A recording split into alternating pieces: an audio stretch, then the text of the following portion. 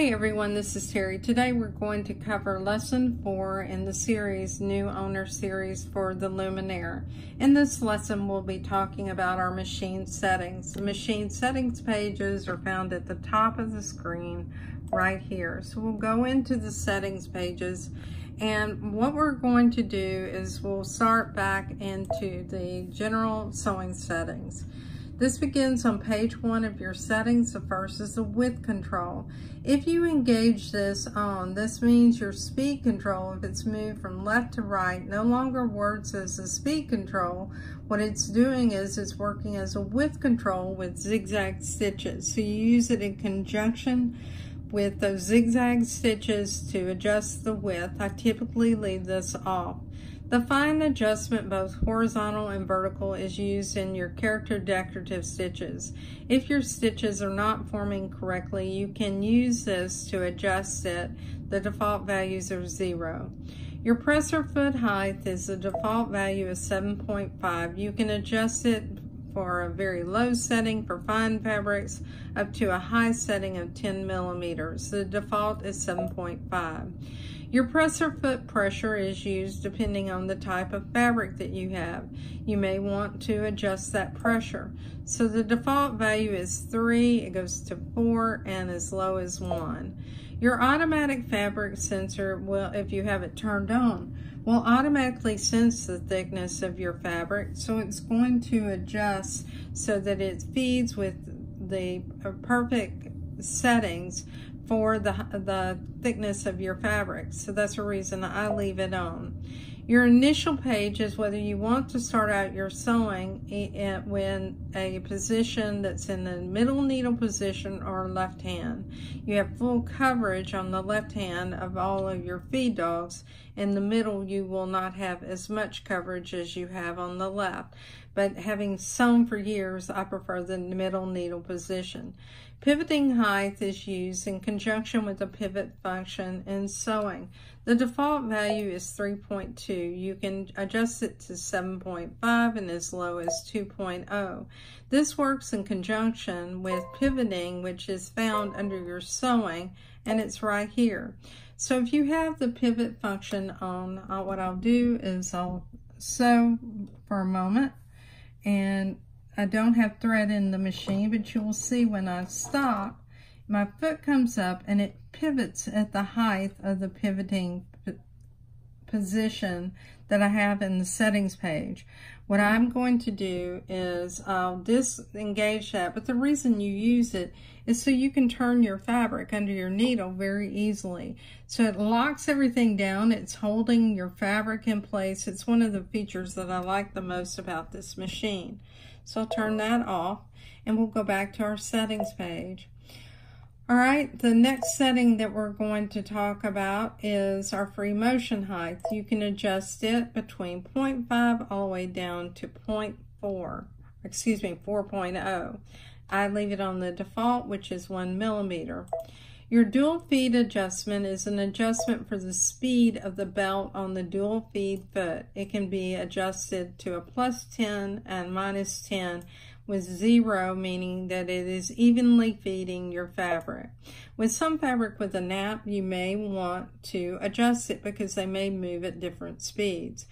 Automatic presser foot lift, it can be used if it's engaged. Your foot will automatically go down whenever you press your presser foot or for your foot controller. Excuse me, I lost my train of thought. So I like to leave that on because I want it to automatically lower my presser foot. If I press the thread cutter on the button, it will lower it and cut the thread as well. All right, let's go to the next page. This is where you can select on your home screen in sewing if you want to start in the utility menu and menu 1 or in the Q menu. The next is for reinforcement priority. So reinforcement priority, and what we'll do is we'll look at our initial stitch page. You can see where I have it, and we'll also talk about reinforcement priority.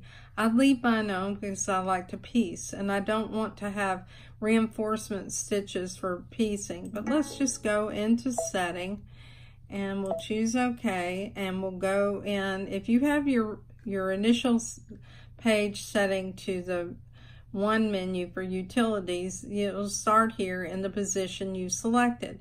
If you choose the Q menu, it would start here in the needle position that you selected. We're going to go back and choose menu 1. Now what I want to show you is if you look at this screen, I'll zoom you in, you will see a dot or like what looks like a quote mark over some stitches. If you see the quote, it means it works in conjunction with the reverse foot. Now I cover all of this under my lesson on utility stitches, so make sure you watch that. And then you'll also see a single mark, which is like a dot. That works in conjunction with that reinforcement button that sews in place. All right, we'll go back to our settings page and into this area, and we'll go to the next page. Your initial screen is whether you want to see the opening pages or if you want to see the home page or the sewing and embroidery screen. I happen to like to have the opening pages on. Your echo mode is whether you want to be in an echo mode of, say, 10 minutes. What will happen is your screensaver will come on, touch the screen, it'll wake up your machine. And if you have shut off support mode on, after it reaches whatever this time increment is here, your machine will be in a shut off mode, meaning that when you touch that screen, you're going to have to shut your machine down because it lowers the power on your screen and your machine. Screensaver is where you can elect to have the screensaver come on at an incremental time. I like to use 5 minutes and have that on.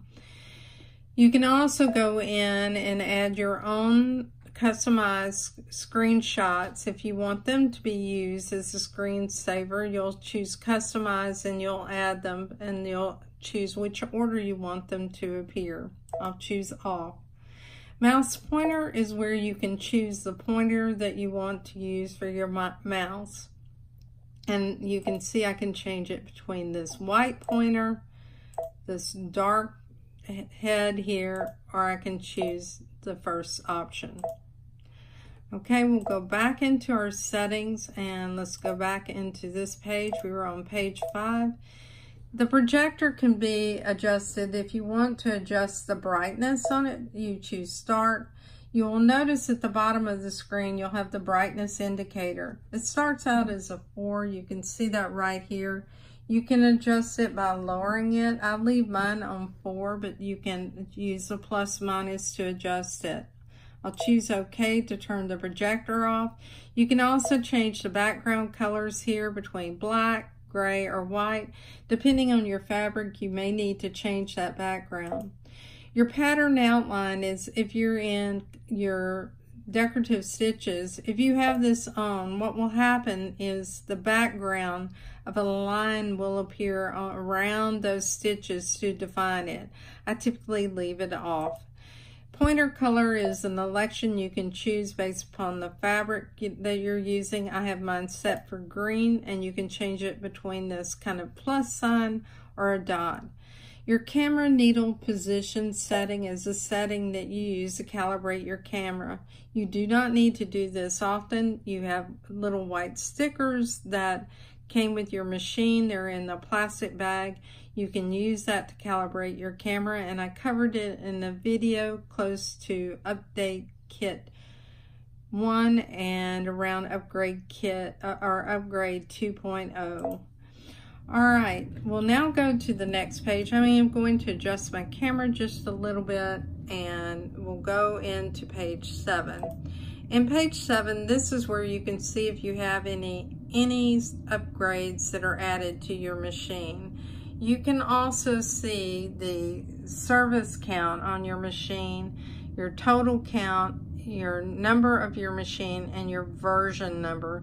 And I'm using version 2.01. I don't really like to share this information because I don't really know if somebody can use my machine number or not. But to be safe rather than sorry, I like to hide that information. We'll go to page 8. This is where you are, if you're working in embroidery, you're going to go to this section. You'll notice now it's moved over to the embroidery portion of the settings pages. This is how you move quickly between those settings pages.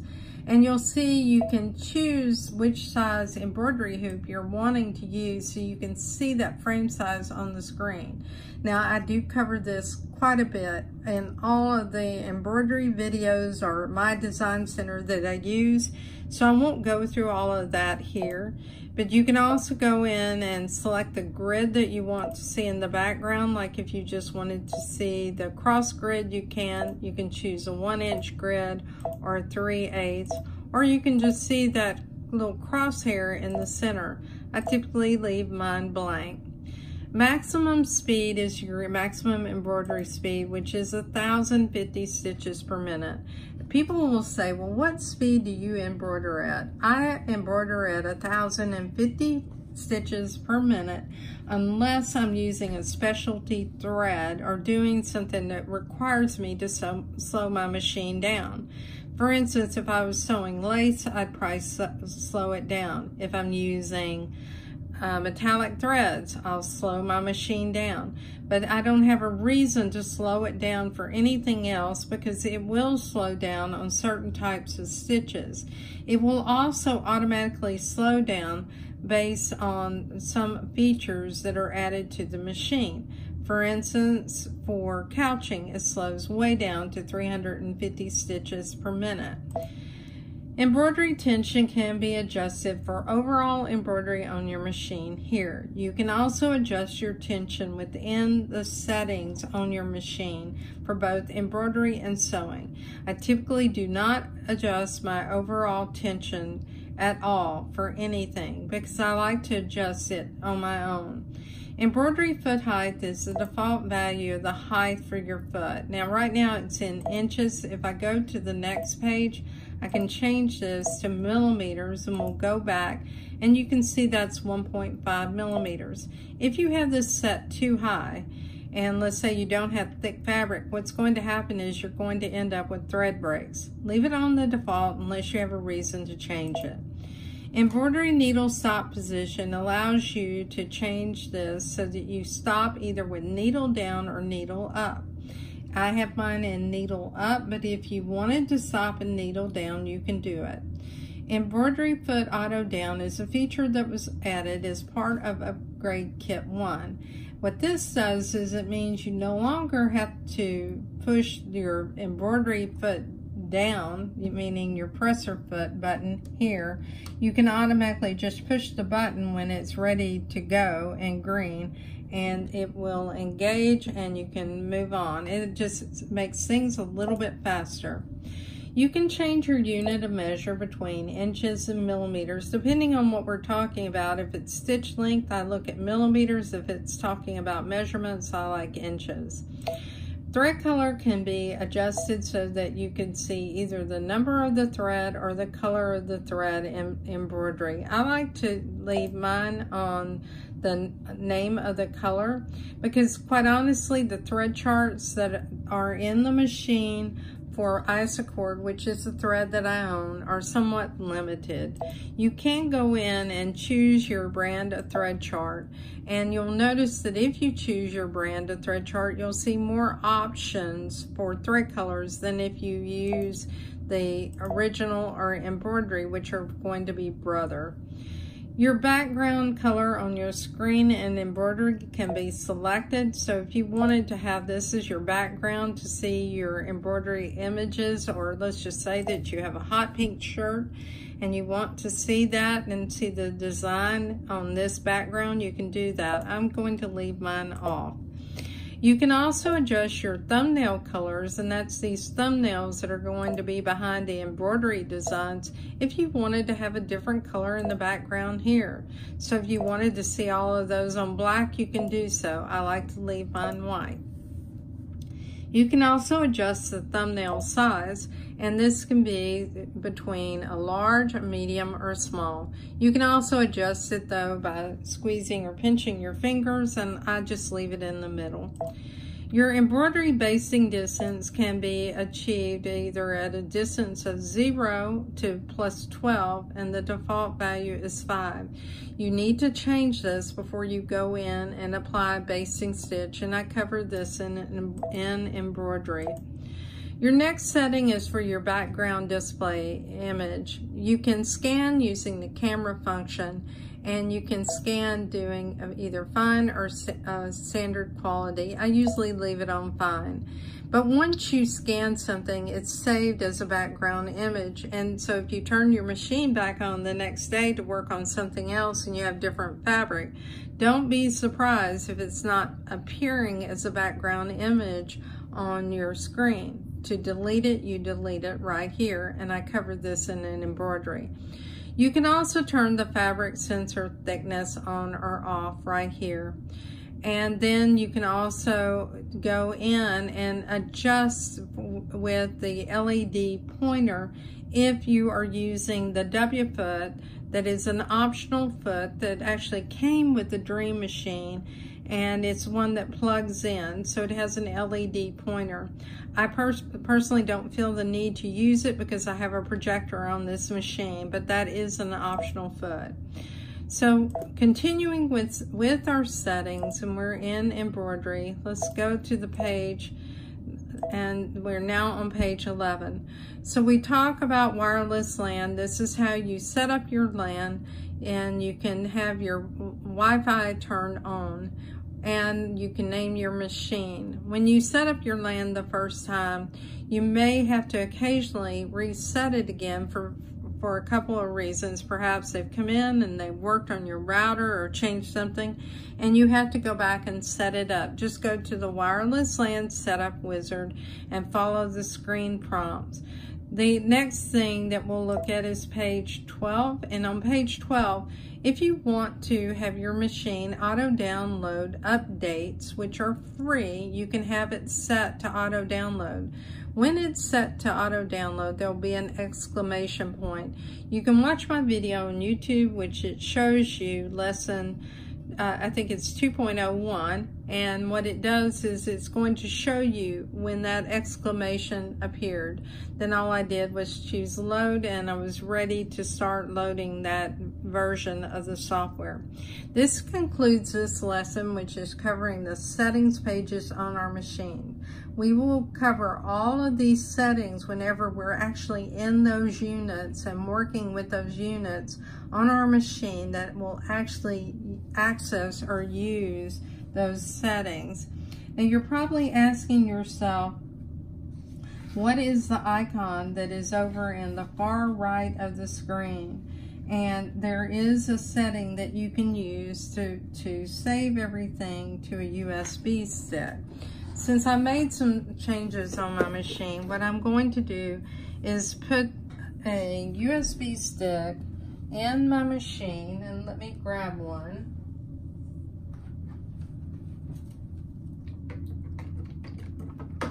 And if I want to save these settings, I can do so.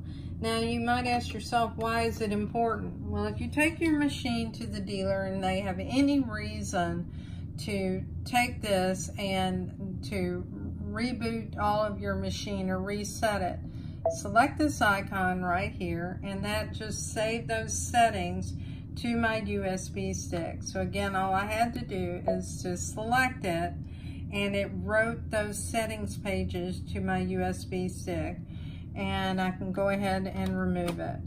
So that's how that works. And you will find that this is one of the things that you may wish that you had done. It's not going to give you a message telling you that it saved it there, but then when you go back into your machine and you want to use that, you can go look at the image file that it creates, and you can see what your settings were. I hope this video has been helpful to you. I'm Terry Maffitt. You'll find my videos on YouTube. I create several playlists that help you to choose what portion of the machine that you're interested in learning about. You'll also find I have videos for PE Design 11. I have close to 90 videos for that. And I also have some videos on digital things. I share project level videos and then also some products that I like. I'm not paid or compensated in any way for these videos other than any advertising cents, and I'll use the word cents, I might get from YouTube since I have ads turned on. And for people who are considering YouTube as a way to earn money, you really have to work hard at it and work full time. If I was to guess for all of the videos that I have, I probably make pennies on the dollar. So in terms of hours spent recording videos, but that's not the reason I'm doing that. I'm doing it because I want you to learn your machine, and I get a lot of fulfillment from paying it forward. Thank you for your time today. Join me on Facebook and Just Stitching with the Brother Luminaire. There are over 1,500 members in that group, and we're growing each and every day. Have a good day. Thank you for your time.